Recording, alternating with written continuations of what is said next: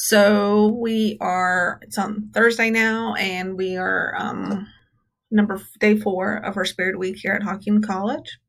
And our theme is going to be a little bit different than what Hocking College has decided, because it's my filter and I can do it if I want to. So what we are actually going to be doing is, instead of dress for success, we are going to prepare for success. I think it's more important to prepare for success. So that's how I decided I want to do this photo.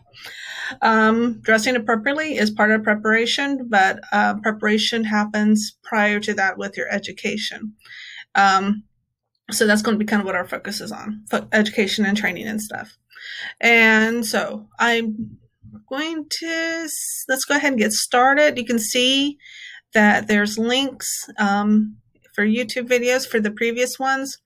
Yesterday was a rough one. I couldn't come up with a good idea, and then I kind of did a mishmash of all kinds of ideas, and it was just a cluster. But that's how, that's part of the process. Sometimes things work well and sometimes not so much. Okay, so let's go ahead and go to Snapchat. And we are going to play with one of my favorite templates. This is segmentation. So let's go ahead and go in there and let's see, go to segmentation. It's going to load.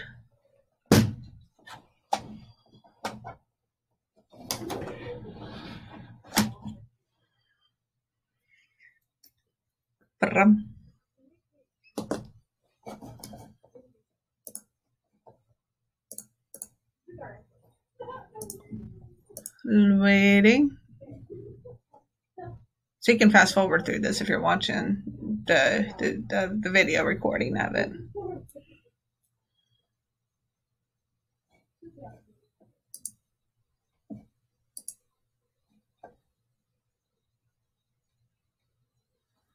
There we go. Maybe close. Oh no, this did not clear. Oh, yes, it did. Okay, good. I think it's just still thinking right now.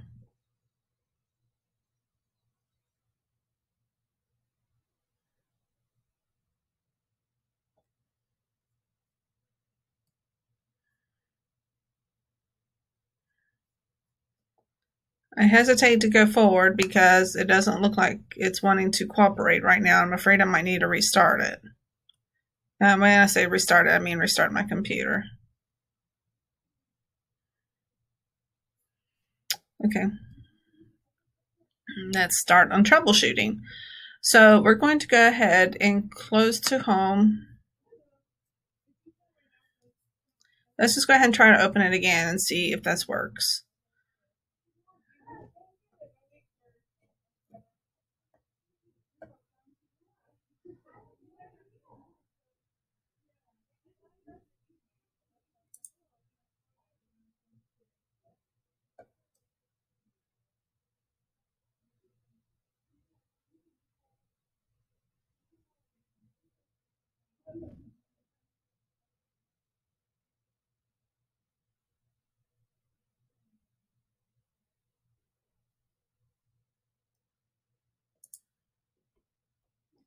So far, it's not looked promising. So I don't care about the webcam stream. Let's look up. Okay, that's good.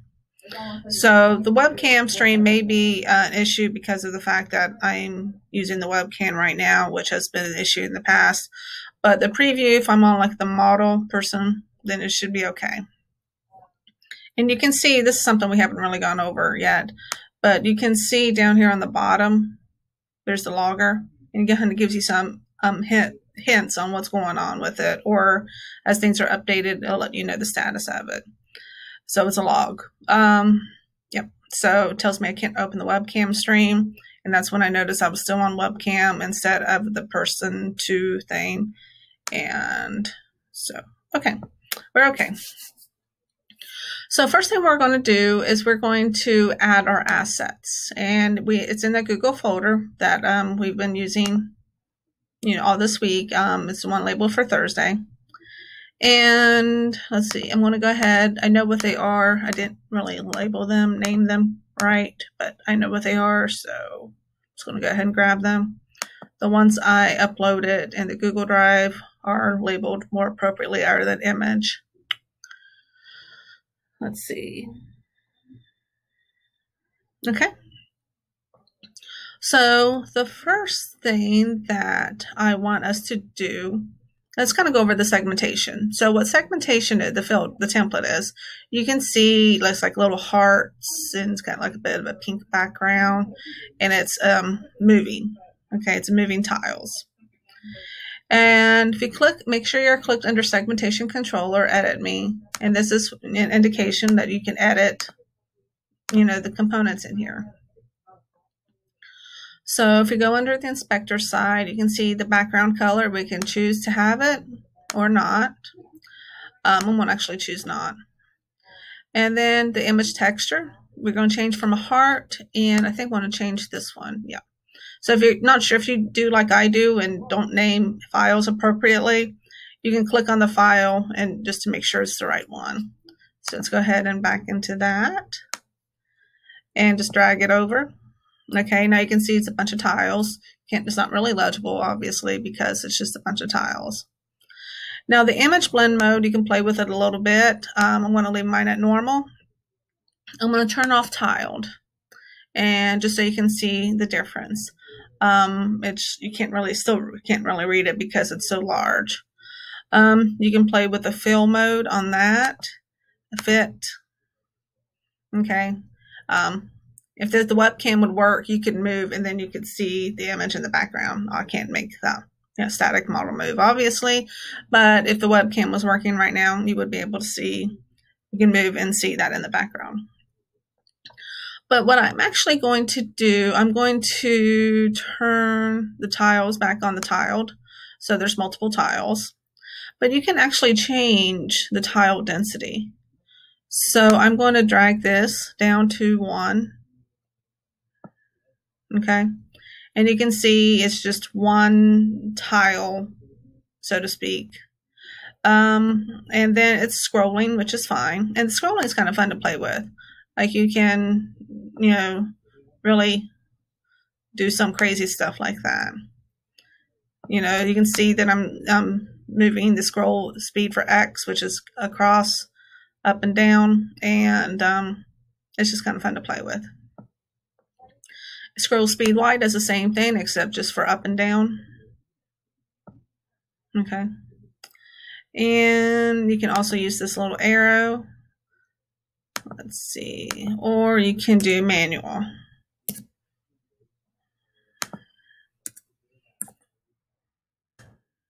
Okay. So it's still moving. It's got some action. It's just a lot slower, so somebody can maybe read it. Okay, so that's all we're going to do with that. Now what we're going to do is add some screen images. So click on this plus symbol and screen image. Okay, so we got a screen image. You got a spot for an image to go. And we'll just go ahead and choose the next one that's in queue, which is image 9. Get back in screen image. And just drag image 9 over. That's larger than what I want it to be. So if I click on advanced, it's going to give me some options to change the size. So the scaling is going to change the size.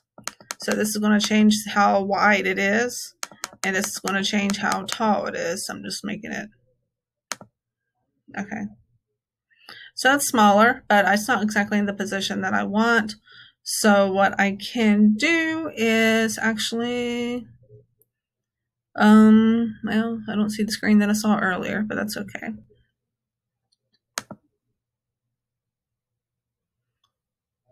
Let's see.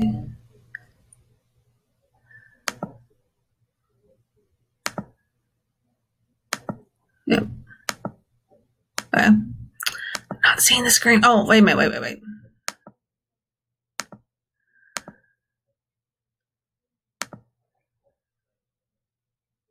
No, I saw a different screen earlier. I'm not sure how I did it, but oh well.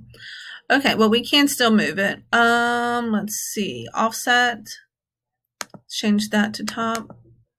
Okay, it's moving it up. I want to kind of type it in here to make it go faster.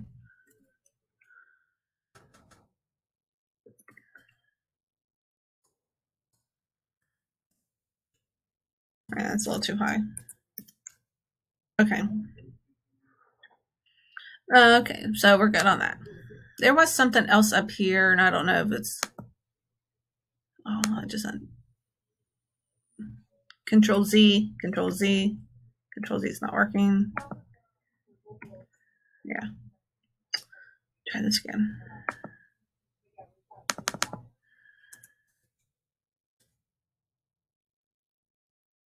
I think I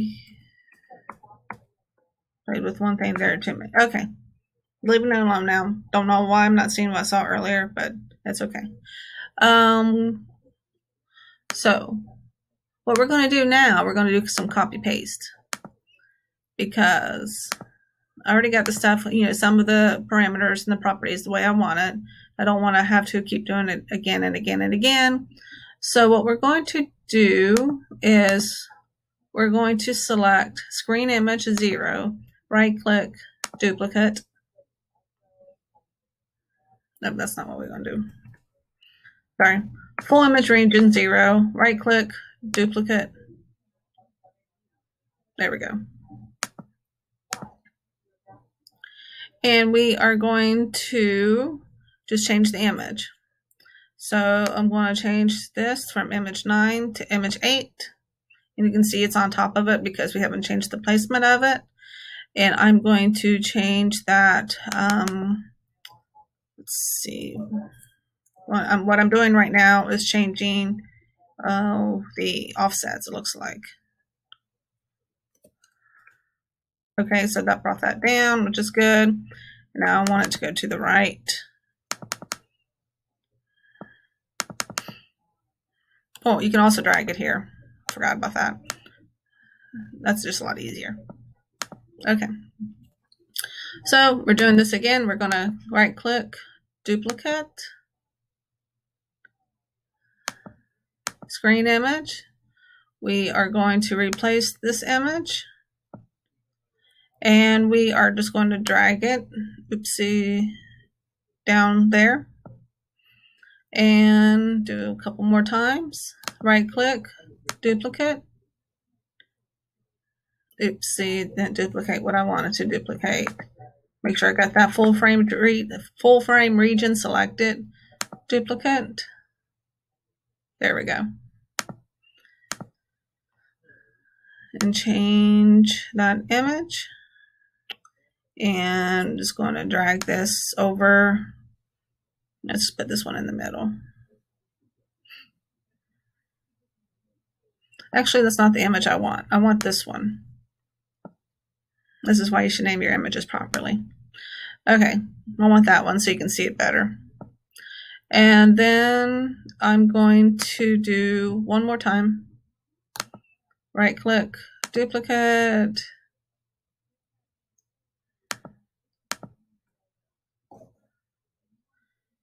AWS TNC.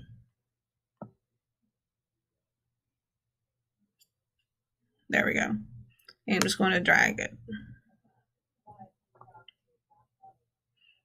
Okay. Drag it here. I suppose this works. So what I can do now, if, oopsie, make sure I'm clicking on what I want to drag.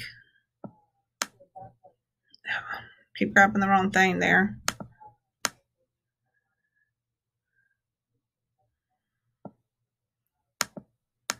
I'm just going to kind of put this in whatever spots that I want. If I could stop grabbing the wrong thing, that would be awesome.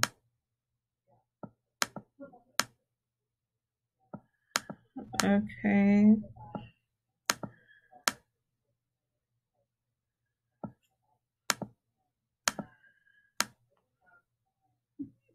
Okay, that's good enough. And we'll leave it at that.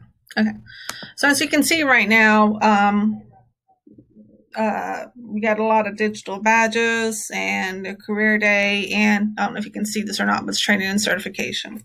So the point of this is like to prepare for success. If you follow me on social media at all, you know I'm like mildly obsessed with AWS, everything AWS, and not only the technology behind it, but the opportunities with it. So AWS Educate is a really great platform for high schools, students and teachers, and college students and teachers. Basically, you have to be over 14 and in school to learn about cloud computing technology. These digital badges are things that are available within AWS Educate. Alexa is if you're 18 and over. Just because of Alexa guidelines and rules or whatever. So my the high school students I work with can't do Alexa, but my college students can. Sumerian is AR, augmented reality, virtual reality technology within AWS. It's a lot of fun to play with. And then there's startups, which is more of an entrepreneurial mindset, just to kind of get them thinking. So those are digital badges, and there's more than that are available within AWS Educate. Okay, these are going to help prepare you for whatever it is that you're wanting to do. These are going to help expose you to some technology and some opportunities that you may not have known otherwise. These are going to prepare you for a career of your dreams, so to speak. So Amazon Career Day. Amazon Career Day was actually last week, and luckily enough, they're still recording. The recordings of all the individual sessions are out there. So that's one way you can prepare, because there's some of the keynote speakers were the CEOs of ZipRecruiter and the Muse and other people that I don't remember. But these are really great opportunities to learn from Amazon, not necessarily just AWS, but all the facets of Amazon, how to prepare for a career with Amazon. And AWS training and certification is a great platform to teach you all about every kind of different AWS service and technology that's out there. This is available for anybody who has an Amazon account, which is probably most, if not all of us. This is available for anybody who has an Amazon account. This up here is available for students, high school or college, 14 and over, or age 14 and over.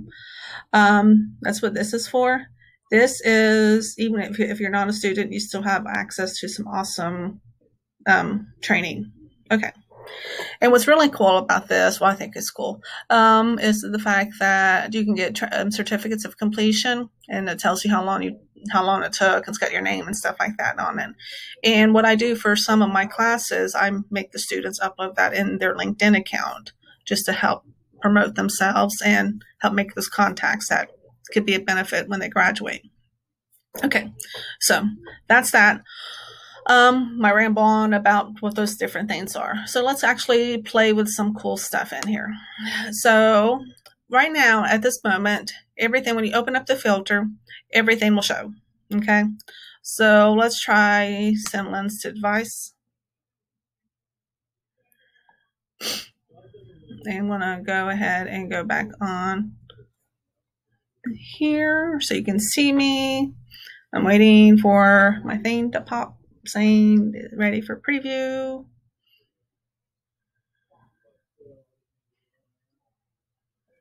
Waiting. I'm going to pause while I'm waiting on this. Okay, so we're having some technical difficulties. It's not pushing for the preview. You can see back in the log, like we talked about earlier, there's some stuff going on. Yeah, it's still going on. Internal server. Sounds like it's a server issue. Maybe it's Lens Studio or Snapchat. So we're just going to go ahead and go on and hope for the best on this. Okay. Bring that down a little bit. I'll play with it a little bit more. But basically what would happen is, like, whenever we first open up this filter, all of that stuff would appear. But I want it more fun than that because I can. So we're going to do some behavior scripts again. So it's pretty much everything. We've done this, I think, every day this week. The helper scripts, behavior. So behavior, so we got 3, 4, 5 different things that we want to appear. And I want each one to appear on a different behavior. Okay. So right now, we leave this alone. Behavior is initialized. The trigger is a touch event. So one of our things is going to be a touch event. Actually, before I get into that, all of these, I'm going to go ahead and make it disappear right now so you can see how it affects whenever we do these behavior events.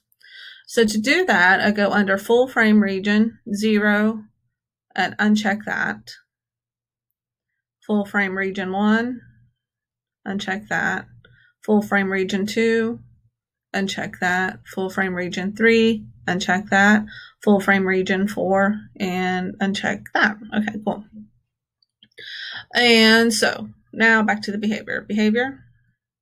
So right now, when somebody opens up this lens, that's all they see. They see that moving background of AWS Educate. And basically, it's just talking about AWS Educate in the classroom and the stuff that it provides, which I kind of already explained earlier. So behavior, touch event, tap, always. Okay. So remember how I think it was yesterday, the pajama one, where I got it was not good. I know it's not good. Every time I opened my mouth or raised my eyebrows, the thing kept coming and going, and it was really annoying. So that's part of user experience. And I don't want to do that on this one. I just want it to appear and then not go away, just stay there. And that's one of the reasons why I sorted them out as much as I did. Okay. So the response type is set enabled. Okay, and the target, we are going to go to the orthographic camera. These full frame regions, the ones we just kind of unchecked so they disappear. We're going to check just the first one, just one at a time. Full frame region 0, and it's going to enable. Okay, so when we tap it, it's going to be there. Okay. So, what we can do now is right click, duplicate. It's going to duplicate it. And we're going to do a face event. So it's going to be once like it was before, except we're going to change the target. Okay. So if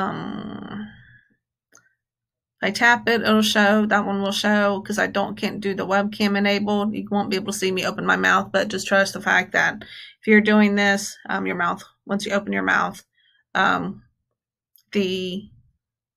thing will appear, whatever that image was. And now that I'm actually doing this in live, I think I might change this because of the fact you can't see what I'm doing. But basically what happens is that you can choose multiple events and just keep repeating what I'm doing, duplicate, choose whatever, browse, raise, and it'll show a different image, whatever you select it. But I think we're going to do this a little bit differently just because of the fact that you can't see me do it, and it's not pushing to the preview because it's just not. I don't know why. That's not what I wanted to do. Right click, delete. Okay, so I'm going to go back to behavior and click full frame region. Let's see if I can click multiple. I don't think so. No, I can't. No, I can't. Okay, that's fine. So we're going to go ahead and go back to behavior 2. Touch event, tap. No, we're going to change that back to touch event. Tap once, set enabled, and 1 is correct. We're going to leave that alone.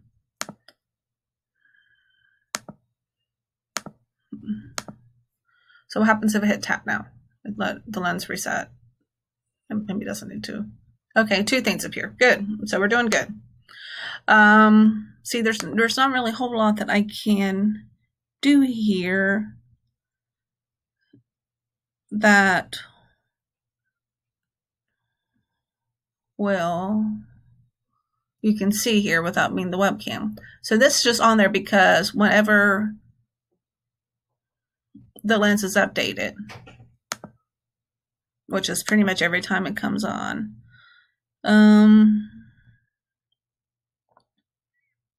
Yeah, we're just going to stick with the touch events because that's the only thing I can really show here. So I tap it, and both of those appear. Let's see, right click, duplicate, and let's see, this was, oh, wait a minute, okay, so full frame region 1, we're going to actually change that to full frame region 2, and you should see 3. Yep, so we got those 3 digital badges. Duplicate. We're changing this to 3. Tap it. Yep. And duplicate. Okay.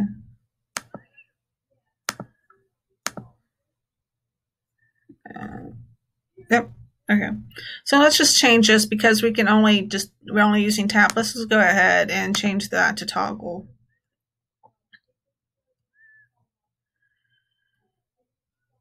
Oh, okay. Change this to always. Let the lens reset. There we go. Toggle. Oh, wait a minute. Okay, so the only one's toggling is that one. Okay, so we need to fix that here. Toggle. Behavior 3. Toggle. Always. I think I may have skipped one. Toggle. There we go. It's behavior 4. Oh, looks right. Behavior 2. That looks right. Behavior.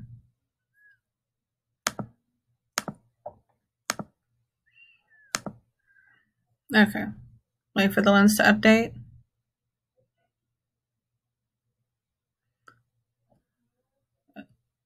Oh, missed one.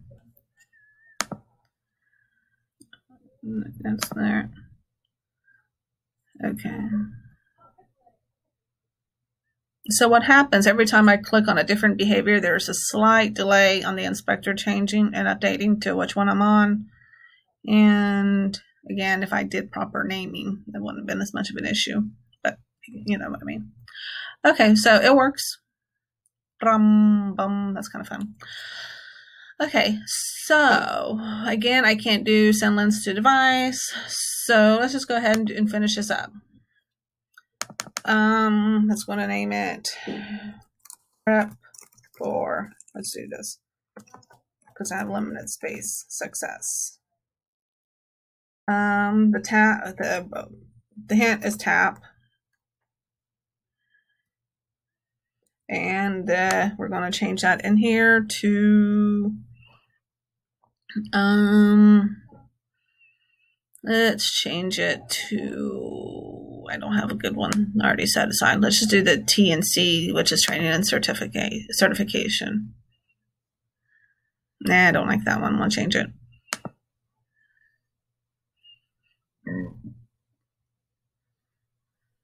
This is when naming would have helped.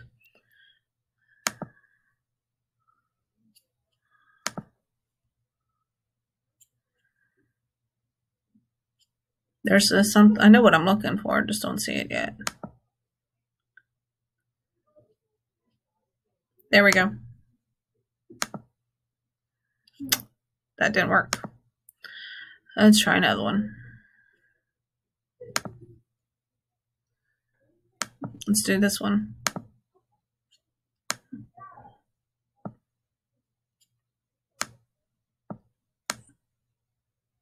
Okay, that's just going to have to do. Apply. Okay, publish lens.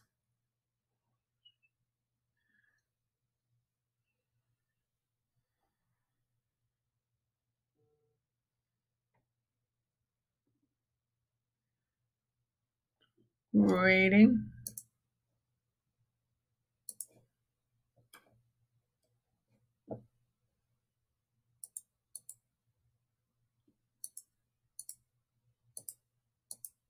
Hopefully this works. Okay. And I have a business account, so you probably don't see this because I can choose between business and community. You probably will just go straight to the community.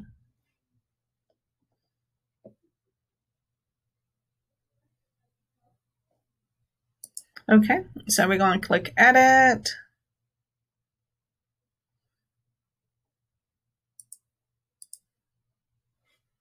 Edit. It's thinking.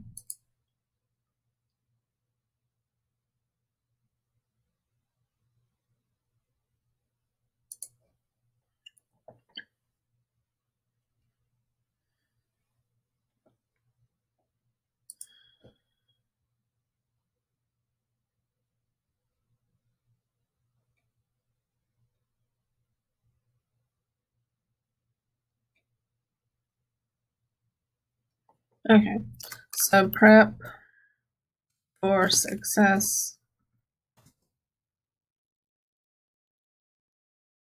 AWS.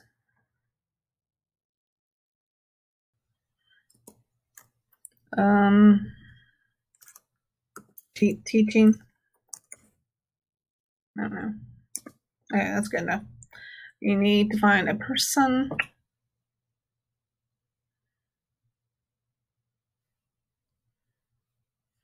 Hit done.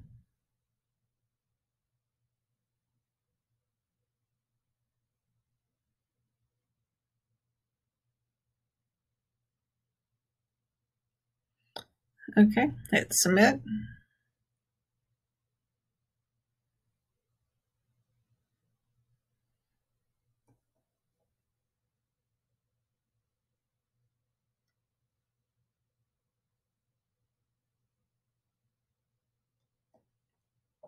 Okay, and I want to pause this while it reviews and want to see how it works once it's actually published. Let you see what the email looks like, and want to pause this. Okay, it's taking longer than usual, and as we saw earlier, there might be something going on with their server on their end.